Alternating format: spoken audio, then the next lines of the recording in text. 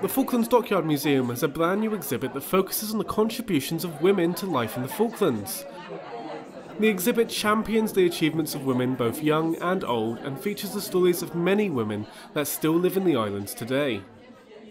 The exhibit was also the first one created and put together by the museum's new Exhibitions and Promotions Officer.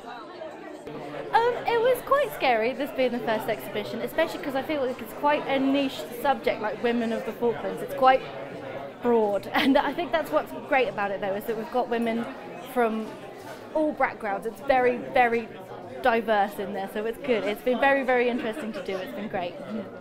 But I think it was just, I want to show those stories of the women now, but also the women in the past that struggled through all sorts of things. Like there's an amazing story of 2 widows that lived on New Island by themselves for 4 years with 8 children and like ran the whole island by themselves. And this is a time when there's no communication, and it's just like those kind of stories and kind of showing them and like bringing them to light, and it's really good to do. Yeah. See, there's so many women to read about. I think you could come back to this exhibit again and again and read about a different woman that you wouldn't have previously heard of. So I think that's really good. And all the women that we've got now as well, because I think it's important to tell those stories too.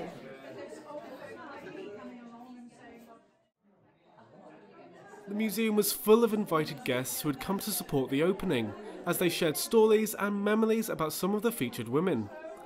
Among the women on the wall was FITV's own Paula Phones.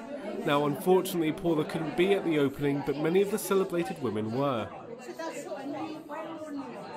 Well, it was an honour to be asked to be part of it, and I wanted the point made in mine that if you're determined and if you work hard and if you stick at it, you can do almost anything. And that's how I brought up my daughters, and that's, I guess, what I learned from my mother and my grandmothers. I think women have played such an important part in the island's history. If it wasn't for the stoicism of the women who kept things going at home in the early years, and as you see from some of the exhibits, also played a great role in starting sheep farming and all the other things that went on. So it's just great for girls growing up to see what they can aim for, what they can achieve.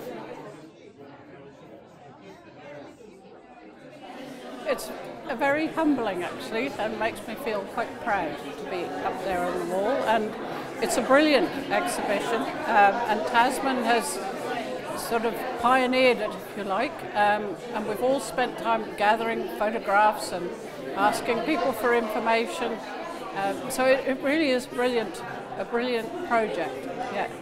And I've been working for the museum, I've discovered, for about 20 years in all. But yes, it is nice, and it's great to see people coming in and recognising people in photographs and remembering times in the past. And it makes you feel very proud. The exhibit is now open for any museum visitor that wishes to learn a little bit more about the women that are making the Falklands proud.